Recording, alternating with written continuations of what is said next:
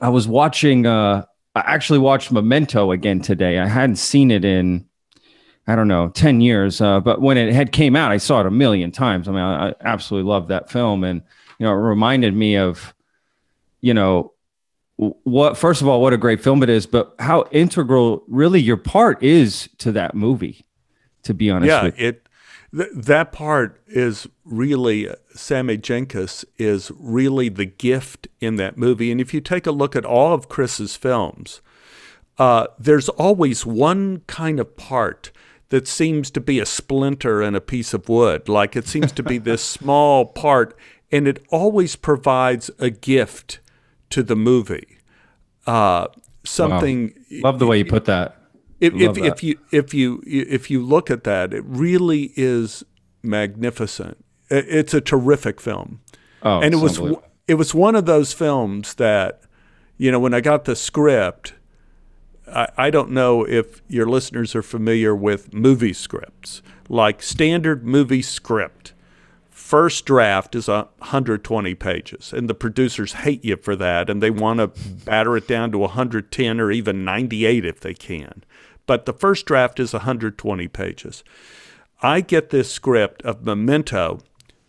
I don't remember the exact page count, but for the purpose of this story, I will exaggerate so you know what I'm talking about. The script was like 300 pages long. So I mean, it's like Gone with the Wind. It's like I got this tome here. It's the kind of script that's so thick that if you were a baby, you were 5 years old, your mom would put that underneath you so you would reach the tabletop. It's this gigantic thing, and I'm going like, well, this has got to be the worst damn script in the world. This is terrible.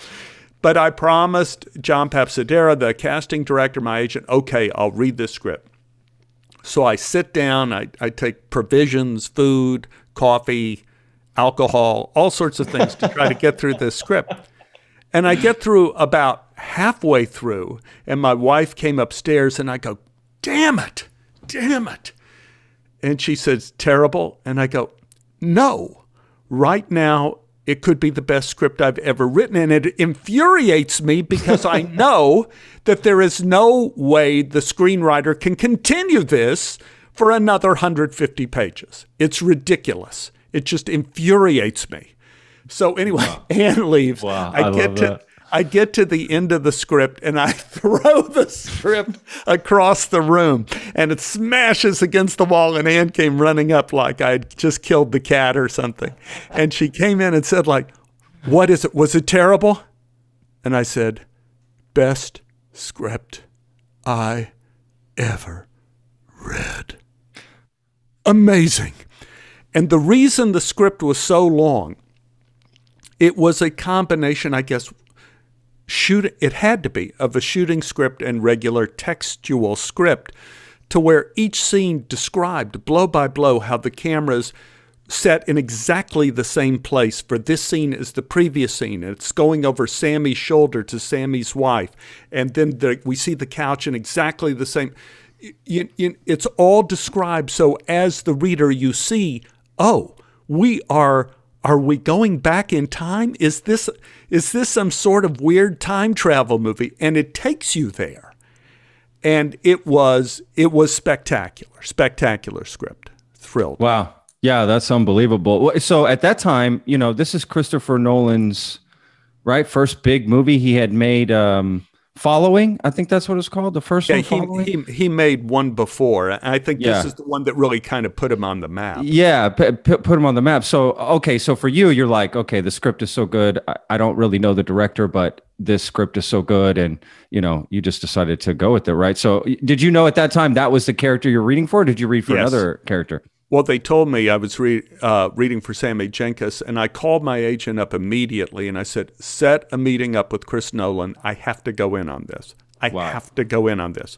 So I went in and I met Chris and sat down, and I just said, like, incredible script. Threw it across the room. Best script. I said, I need to be in this movie. And he said, well, there's not a lot to read for Sammy Jenkins. I said, well, I'm not going to read for you, Chris. I said, because, yeah, you're right. There's no real scene to read except me getting electrocuted by the guy who's testing me, and I go, great scene. Great scene. I love that scene so much. Yeah, with Tom Lennon. That was a great scene. And I said, but this is why I want to be in this movie. When actors in LA read this script, everybody is going to want to be in this movie. And they will all be good actors. But I have one thing I think that no other actor that sees you will have. And I am the only actor you are going to meet who's actually had amnesia. I know what it is. And Chris goes, you have? I said, yeah, I had an operation for kidney stones and over at Cedars-Sinai Hospital, and they used an experimental drug on me as a general anesthesia. And the purpose of this drug was for big guys like me, because I'm 6'3", 200 pounds, that they give this drug to big people so you don't have little nurses having to lift people from one bed to another bed. You just tell the big galoot, get up out of the bed, walk, get in that bed. They follow orders, but they immediately forget. It is a medicine that gives you amnesia. So, they take you to the operating room, and they apparently said, Stephen, get up off of this and get on the operating table. You obey, you get there, and you immediately forget what it is. And you feel the pain of the operation, but you forget. It's just like a bad relationship. It's like you feel it. It keeps coming back on you like pepperoni pizza at 2 a.m, but you forget. And so I said, Chris, just like any other general anesthetic you have, it takes like a week or so for it to work out of your system afterwards. So when my wife brought me home from the hospital, I still had this stuff in my system. So I would be like born at this moment, and I'm standing in our living room, and I'm holding half of a glass of water.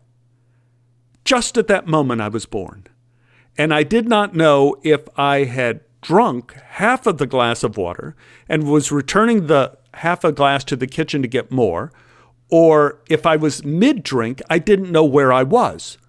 And I would need help to go for, like, the worst was when that sounds horrifying. I went to the potty, and and apparently I did, because boom, I am born. This moment, I didn't exist beforehand, and now I'm standing over the toilet and I'm holding little Steve in my hand. And I am looking, and I cannot figure out if I had just peed, if I was about to pee, if I should zip up and leave, I did not know where I was in the process.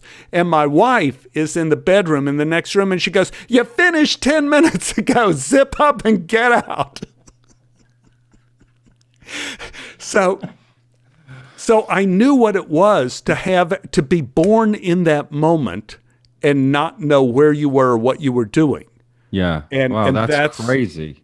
I know. And that's, I told Chris before on subsequent meetings, I said that Memento, even though it was not a huge part, it was the most difficult role I ever played, to try to recapture the real feeling of amnesia, of where, not where you're trying to remember. That's the way actors always play. Where am I? No, you're born. You're born that one moment. The moment beforehand doesn't exist, and you are just born, and you're innocent. And, you're there with the TV changer, and you see, oh, TV changer. You look up TV, and at that point, the TV's on, and then you forget, oh, there's a TV changer in my hand. But each moment, you're born anew, and it's very difficult to recreate that without overacting. I mean, you crushed it. You mentioned the TV, that one scene about in the TV in the movie, that one particular clip really encapsulates that, where you're angry about changing the channel of something, but your face isn't angry. It just looks like, I don't understand what's going on. Change it. And then you see the commercial and you're happy. You get the storyline of it. It was perfect. It just like completely encapsulated everything. No, you did that perfectly. I mean, It was a phenomenal movie. I didn't understand the movie. Yeah, when I went to see the final version of the movie, I knew it was great and didn't understand it. I went with my son Robert, who was 12 at the time, and he explained it to me as I love that. He said, "Dad, everything Teddy says is true." And Teddy is the Joey Pantaleone character. He says, everything Joey says is true. So all you have to do is listen to that one character, and he clues you as to where you are in the story. Wow. And I went Smart like, wow. kid. I had no idea. He's very Wow, that's so, again, just watching it recently, I'm still confused. There's still confusing parts to me.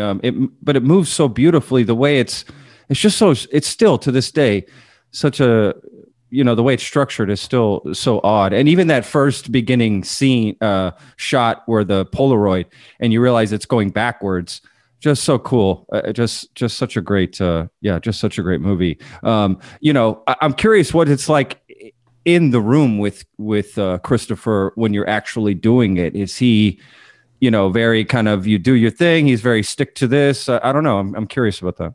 Well, as just like as a person, he's very much a bon vivant and very joyous, kind of intense fellow, very determined to do his work. When you're shooting a scene, he is in it. He is in it inside out, like he is coming up with coverage and how he wants to shoot it and coming up with new ideas of how to shoot it in the moment. Oh, wait a minute, this looks great. What if we did this? What if we changed lens? And he's there working with you in the moment, but he's got a plan, he's got a plot, but at the same time, he also has, kind of the courage to make calls on the fly and change the coverage of the shooting. But I got to say, the set with Chris and with Guy, and it was a joyous set. We had a phenomenal time shooting that movie. We had a great time.